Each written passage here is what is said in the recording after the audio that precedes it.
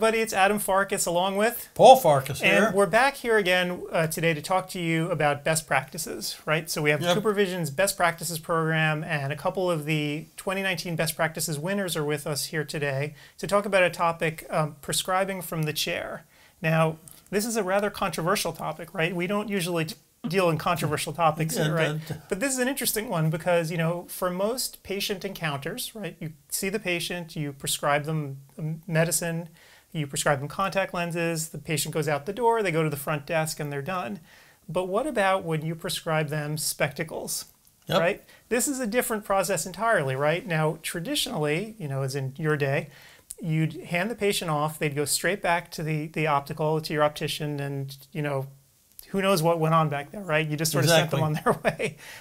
But many docs today assert that that's not the right way to do things, and you should be doing a more active job from the chair of prescribing, and that's what this is about today. Speaking with two highly successful doctors who are going to talk to us about that, about ways to make that happen. Right, and we have two people that are really expert on making it happen. Exactly. So today with us we have Dr. Jennifer Branning from West Shore Eye Care in Ludington, Michigan. And if you've never been there, that's halfway up the mitten on the shores of Lake Michigan. And fun fact, it is one of the most visited towns by tourists in Michigan. Really? Because they have beautiful beaches and there's lots to do outdoors. So fun fact about Ludington. That's in the summertime. They have winter sports too. But anyway, in 1991, Dr. Branning opened West Shore Eye Care, and it's a full-scope eye care practice. And in fact, she expanded it in 2004. It relocated to a new state-of-the-art facility. You can see it up on your screen right now. I'm showing everyone movies and pictures. That includes high-tech equipment used to detect eye disease and the latest patient education tools, and even a specialty sunglass shop. So she has it all going on there. And she has a special interest in medical eye care, pediatrics, specialty contact lenses, and dry eye. And along with Dr. Branning today, we also have Dr. Rob Szeliga from Spring Hill Eye Care in Spring Hill, Tennessee. Now here's something interesting. So in 2005, he received his Doctor of Optometry from Southern College. As soon as he got out of school, he went and he started this practice in Spring Hill, and to me it looks like a cold open. And we're going to ask him about that because it's such a rare thing these days. Fun fact about Spring Hill, besides the fact that that was the place where Saturn got their start with their factory, remember the Saturn car? Yes. Spring Hill in the year 2000 only had 7,000 people, and today it's got over 40,000. Rob will have to tell us how that happened. So this is a huge growth story, so I think that's probably going to be a very interesting story as well.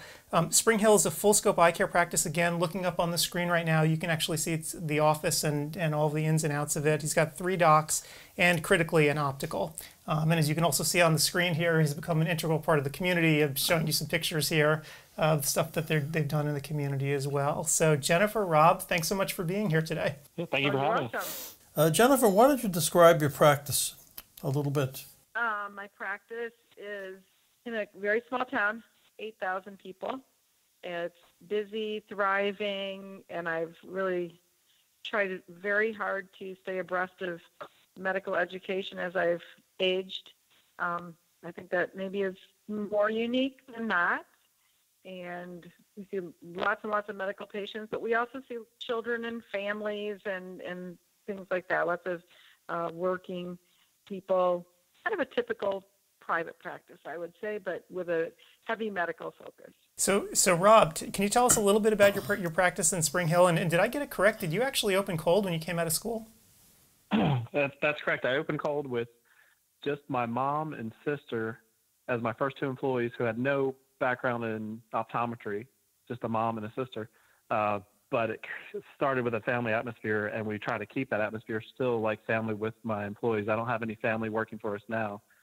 So I came out open cold. There were some slow years, but I only worked in my practice. I didn't do part-time filling anywhere else. I wanted to exert all my energy on what would be my own practice, not somebody else's someday. Wow. Yeah, so that's a very rare thing, as you know, these days, to be able to open up cold and succeed at it. So I guess why don't we launch into the topic that we were, ostensibly going to speak about before, is prescribing from the chair. So I guess, Rob, why don't you sort of tell us what that means to you and your sort of process and how you do it? Yeah, so I think the first part is having a good kind of communication system. We use a software that has called Blue Note that we can preset buttons to ask for an optician to come back to the room. And instead of just, when I first opened up, we would have them come back. It was a smaller office. It was a smaller office as far as staff and as far as it was only 1,200 square feet. Now we're in an 8,300 square foot building. We don't want patients wandering around lost or just showing up to the optical aimlessly meandering through the building. So we call the optician back to the room with us. And I feel like when you're prescribing from the exam room instead of selling in the optical. So when you're in that exam room, you're prescribing treatment for different medical issues or conditions, and you're prescribing ophthalmic recommendations back there. So it's the key is having the optician come back. I have a menu that I use that I've created. I think I'm on I don't know what version now. I'm always tweaking it before we print a bunch of these. And I use that for a lot of different things. The front, I have just places for them to like us on social media. So I tell everybody while I'm waiting for the optician to come back, I'm going to give them homework. It's to either leave us a Google review or socialize with us on social media. And then as the optician comes in, we'll talk about lifestyle, what they need in their lifestyle. I'll also have a section on there about the refractive error because people hear astigmatism and you might as well tell them they have cancer. So I had just basic definitions that they can take to go home, and if they think, what did he say I have again? Well, I have it checked off what they have. And then it goes through the different modalities and what we recommend for multiple pairs and premium upgrades. So basically you have the optician there nodding yes to what you're prescribing, and the patient's also nodding yes. So you have two people agreeing with you. Part of it is, it's a lot of how you posture yourself and face. You're not facing the patient. You're kind of in a group that we're all working on this project together. We want to transfer authority to the optician. So I think that's important too. Like they have already built their trust in making the appointment, coming to see me, but now I'm handing them off to an optician who they may not know if it's their first time to the office or if they haven't met this optician before. So my job is also to kind of transfer that authority to say that this optician knows what she's doing. I'm going to prescribe this, but then you can feel sure that she's going to go forward and help you out and finish this process. And to do that, we would give them maybe some easy questions. I'm going to say something that they might know the answer to, but instead of me answering, I'm going to let my optician kind of answer that to kind of slowly transfer that authority so they begin to trust them also. Right. And so, Jennifer, do you do it in a similar way? Very similar. We call the optician to the room. We do it a little bit differently. I have a scribe, so we send the scribe/tech out and let an optician know that we need somebody, and they send them, and then they go on and start the next patient. So the optician will enter the room, and much the same as Rob. We use Revolution. So under the eyeglass prescription, there's a box, and we will make notes in there about what we're prescribing. Lens material, and I usually talk to them about why we prescribe certain materials. And then, again, same like Rob, we sort of loop the optician into that, introduce them. A lot of times I'll make a comment about, Jerry's a great frame stylist if somebody's looking for something a little different, things like that they can relate to and feel confident, like, oh, great, she's going to help me with my frame selection. And then we'll discuss a little bit what the patient lifestyle needs are and run it through all the group and kind of come to a consensus together about how we're going to proceed based on what I prescribed and what the patient's needs are and what they're wanting to kind of work on that day. I tend to let them know too that, this is a process. You need multiple pair of glasses. Today, only one pair might be in your budget, but we need to look at what your goals are going forward. And we do a half off second pair. So a lot of patients do take advantage of that and go ahead and get like a workspace or something. So very, very, very similar to what Rob does. So one question I have, this sounds like a great ballet when the cast of characters start coming in. What happens if the optician is not available? It's still working with another patient. Well, Rob, that's happened a couple of times in my office. Yeah, this happened a couple of times. The good thing about the economy right now, the economy is going well, but we have a really low unemployment rate. So we're trying to hire more frame stylists instead of having a hard enough time finding opticians. So we're going with frame stylists now. But right now, my tech will come back and kind of hear this, and then we have almost a double transfer of authority. So I'll go over with my tech, and then they'll escort them up to the front or try to hang out with them until an optician or frame stylist is available. So it did come up a couple times just even today. It's funny you should ask that. Right. Yeah, and it does happen occasionally here too. So, and we do the same thing. We do already have the notes in, and sometimes what will happen, the optician will come back and say that somebody wasn't available quite yet. We use a queue system on an iPad, so they'll put them in the queue, and then the optician, they'll see, and a lot of times they'll pop back and get back there by the time we've actually discussed things a little bit more. And in worst case scenario, then the tech/scribe will take them out and let the optician know what we talked about. So it's not a perfect system, I'll admit that, but we're working on it. We have multiple opticians too. We have 4 opticians. So. Wow. It's interesting because it sounds like from the patient's perspective, what you're doing is this is a very collaborative process, right? I don't think it's something that a lot of people are used to, right? Usually the orders come down from on high and you do what the doctor says and that's that. But it sounds like what you guys are doing is much more collaborative, and I'm wondering if that improves the patient satisfaction at the end of the day. We haven't directly asked, but I think what happens too, if they come back for troubleshooting, they've already built a little bit of relationship there because of that transfer authority. They maybe respect what my optician say more than instead of playing the he said, she said.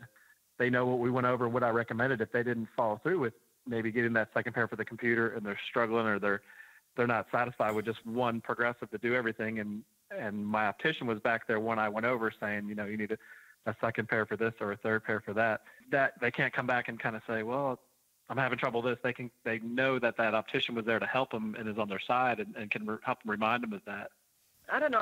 I've asked indirectly. Basically, what I'll tell patients a lot of times is, we like to get the optician in here because then we have one discussion about this, the 3 of us, and it's not a situation where maybe myself and the patient have discussed what could be useful for them or what I would prescribe for them.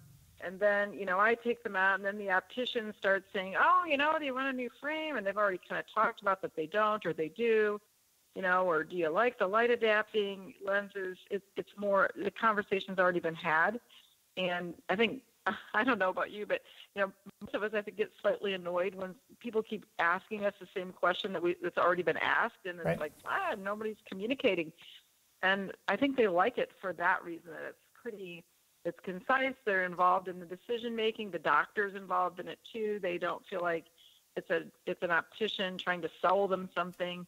And so, for the most part, I think patients do really like it much more than just being sent out there to wander the boards of confusion. Yeah. Right. I think it sets expectations. They're not wondering, what do I do next? Am I supposed to find somebody up here? Is this the right person? They know who they are because they're coming back there to be with us, instead of just wandering aimlessly. Right. Well, I was going to say, too, I think it's, we've got this whole online presence, and, I think it also sets the image that, it's not just an image, it's reality. There are different lens types. There are reasons that a person might need a different lens type.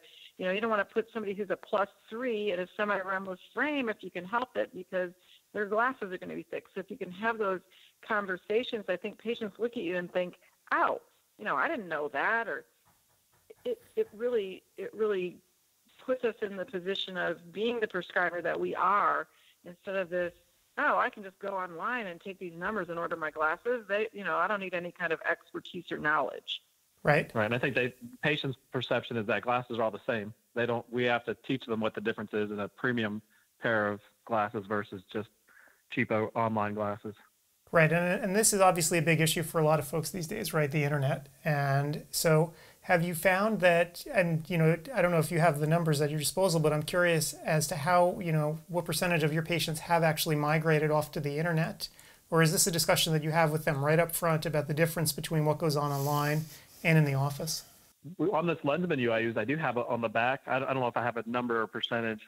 It's not as high as I think some offices, but even on that lens menu, on the back cover of it, I have an infographic I found online about buyer beware, like a closer look at ordering online glasses, and just the percentages of glasses that are inaccurate or that fail to meet the prescription requirements or safety, impact resistance, just to kind of give a little warning too.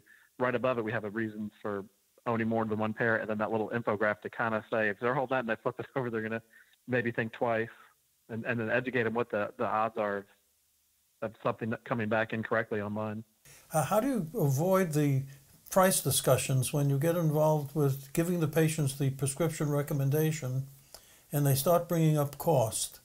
Do you hand that off to the opticians, or do you start dealing with it from the chair? I don't get asked too much about that. A lot of, good grief. I wouldn't be able to start rattling things off. There's so many different costs for different products. If they ask about it, I always let them know. I mean, we're all female here at the moment, and so I always say, hey, we get that. We're a bunch of moms. We have things in every price range. So, we have inexpensive. We don't have cheap here, and the opticians can help you work with your budget.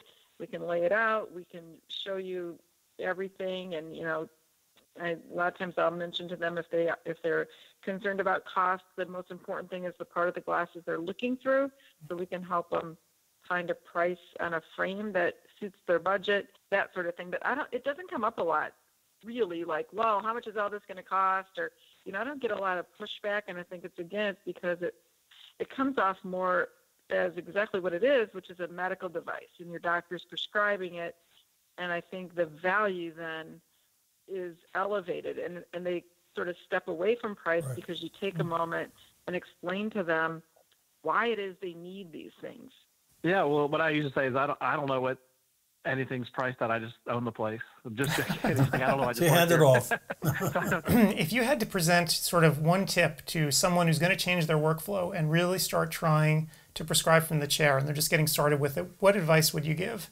I think what I would say is you have to really know in your heart that, hopefully the reason you're prescribing from the chair is because you want to give the best care possible.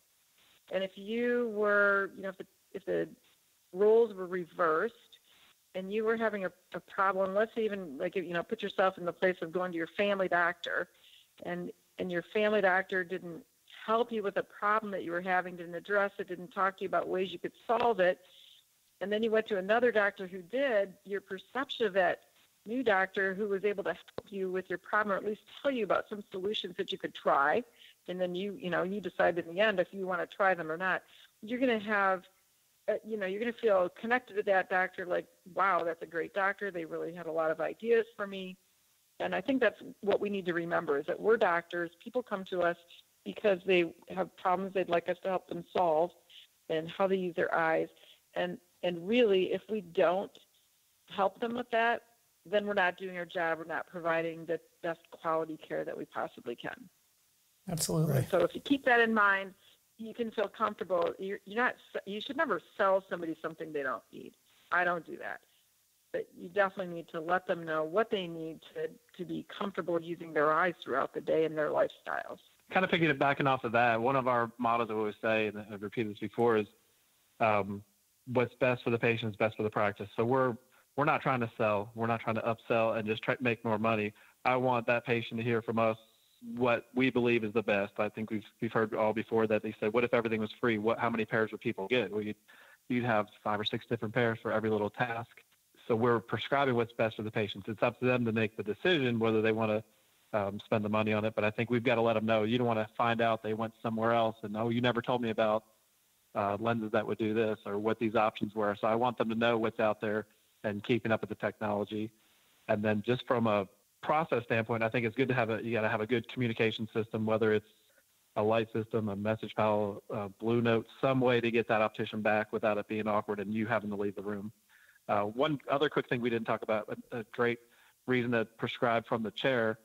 When I would go out in the beginning, when I would take the patient out to the optical, I would get caught seeing somebody I know, and then there goes 5 to 6 minutes. Every time you walk up, you see somebody know, you stop, chat, talk. Not that I don't want to chat with somebody, but it would run me behind schedule. So it's another reason to kind of keep you on time, because you're doing this back in the exam room and not walking out there with the patient. Forgot to mention that earlier. Great advice. Well, Jennifer, Rob, thanks so much for helping us out with this today. And we're going to post this up on ODwire, and I'm sure there's going to be a million questions, and I'll pass them on to you as soon as we get them. Okay, thanks. Okay, thank you so much for the opportunity. Thank you.